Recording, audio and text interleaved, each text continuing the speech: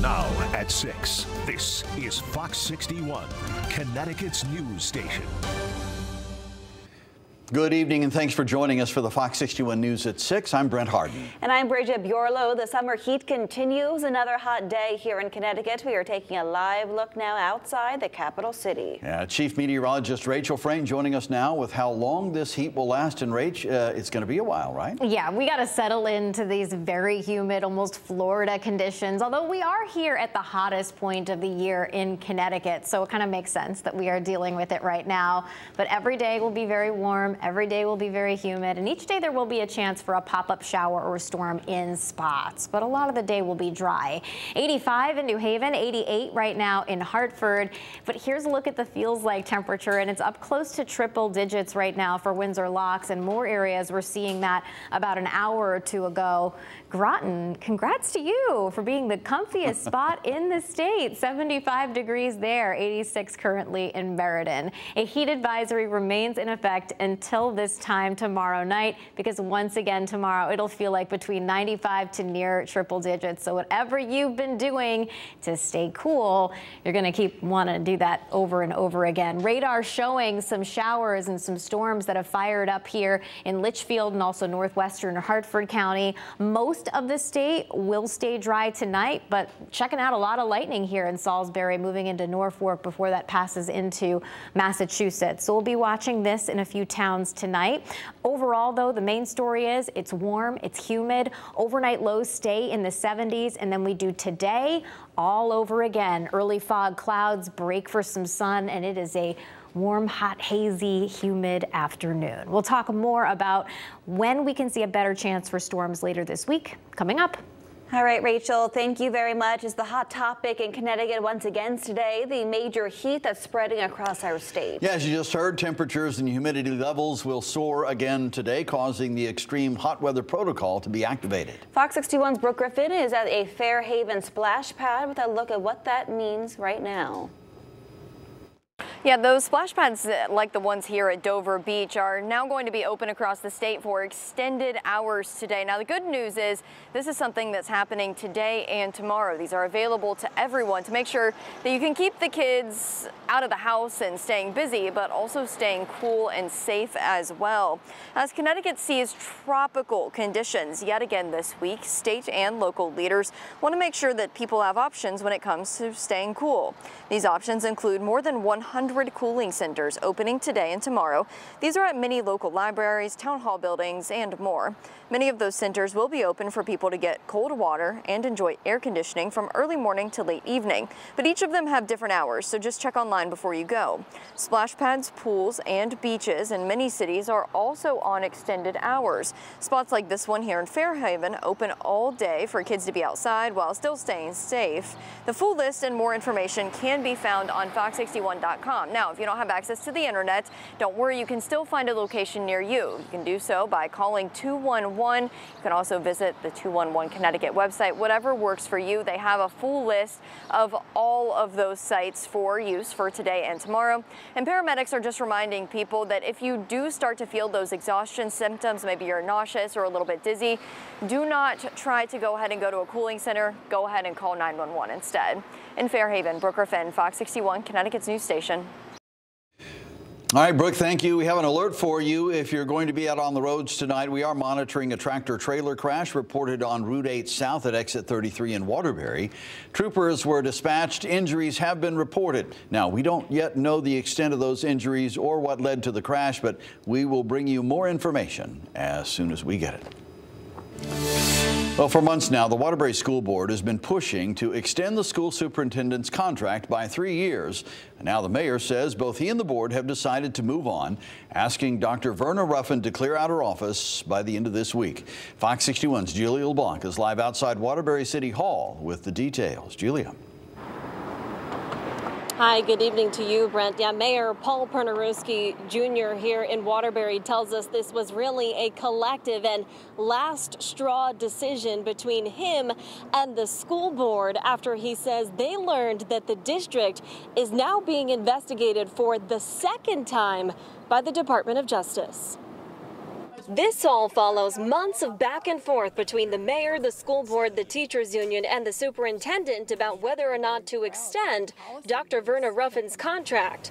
Ultimately, the mayor was against extending it for a long period of time due to what he says were communication issues and an overall sense that teachers in the district were not happy with the way things were being run. That came out in a recent survey of more than 700 Waterbury teachers, which the president of the union says was damning. We brought some of these concerns to the board, to the superintendent first, then the board, and we just felt like the superintendent was not addressing many of our concerns in a timely fashion. Then came a Department of Justice investigation into the district's treatment of special needs students, which the mayor says Dr. Ruffin failed to inform the city and the school board about. Now, as Dr. Ruffin's contract was coming to a close, the mayor says he learned of a second investigation. This time, the Office of the Child Advocate in Disability Rights Connecticut were referring Waterbury and 3 other municipalities to the DOJ for civil rights violations for special education students. The mayor says he learned the city was notified 2 years ago and never took action. That's it. I just saw that was sort of the end of the road for me. I just didn't see any way to go forward. I think it's time for a new start. The mayor vetoed the decision to extend Dr. Ruffin's contract, and the school board did not hold a meeting to override it to try to keep Dr. Ruffin. From here, the board will have to select an interim superintendent, and the district will start a national search through an outside consulting firm for a permanent replacement. The mayor says that process could take 10 months to a year. Education is critically important. We face a lot of problems in Waterbury, and I think when you start looking at the poverty and the crime and the other issues, if we don't solve the education process, we're never going to solve all of those other problems. We're going to start with a clean slate, which is really the best position. I couldn't imagine, even with another 1-year contract with Dr. Ruffin in place, how that would go, because there were so many questions, and those types of questions don't get answered in a year. Now, we did reach out to Dr. Ruffin via text and email, and we did not hear back. We also haven't heard back from the president and vice president of the school board. However, we are hearing from one of their commissioners tonight, Thomas Van Stone, who tells us he believes this decision here is long overdue. We're live in Waterbury tonight. Julia LeBlanc, Fox 61, Connecticut's news station. All right, Julia, thank you. Turning now to an update from an animal cruelty case in Naugatuck. The owner of Black Rock Kennel will be spending the next close to 3 years in prison. David Rivera pleading guilty to the crimes against him. You see him there. Police say at least 10 dogs were shot and killed by employees at the kennel back in May. He also had illegal firearms and explosives on site, police say. Rivera was given 364 days in prison for reckless endangerment and then 5 years for animal cruelty. After Rivera serves 2 years for the animal cruelty charge, he will be placed on 3 years probation. A woman in Hamden had to be rescued after she was hit by a car and ended up stuck under it. It happened on Brooksvale Avenue around 8 this morning. That woman was treated on scene and then sent to the hospital with serious injuries. An investigation into what led up to the crash is underway now. Turning out to Bristol, where 2 firefighters were injured while battling a house fire. The fire ignited on Summer Street yesterday afternoon. Multiple departments were needed to fight the fire, and the flames were knocked down quickly. The injuries to the 2 firefighters were minor, and they are expected to be okay. Turning now to some sports news. Dan Hurley has a brand new contract that will keep him in stores for the next season and beyond. Yeah, the National Coach of the Year spoke on the UConn campus today for the first time since receiving this new deal. Fox 61 Sports Director Jonah Karp was in stores today and joins us now with more. Jonah?